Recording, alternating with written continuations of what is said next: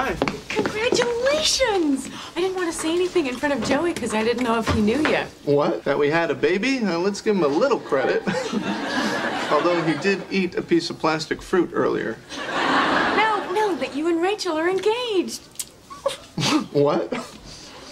Oh, it's a secret? Oh, goody, yes. Oh, we haven't done the secret thing in a long time.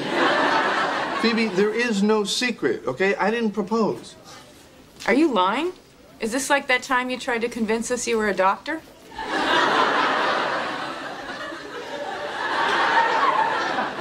I am a doctor! You know what? I'm just gonna go and talk to Rachel myself. All right, me too. Well, should we wake her up? No. Come on, let her sleep. She's so exhausted. And so engaged. Dum dum dum.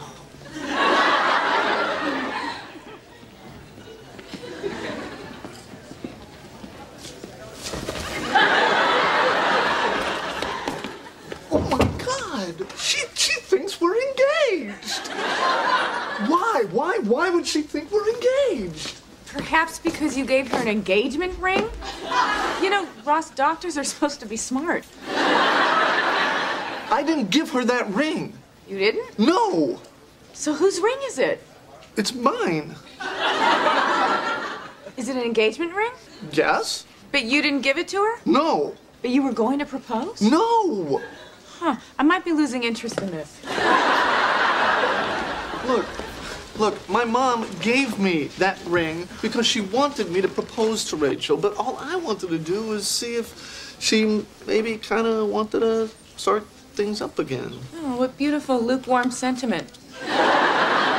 Look, I didn't want to rush into anything, and it seemed like she didn't want to either. But I don't understand how any of this happened. What, did she find the ring in my jacket, assume I was going to propose, throw it on, and just start telling people? No, she said you actually proposed to her. Well, I didn't. I didn't propose. Unless did I?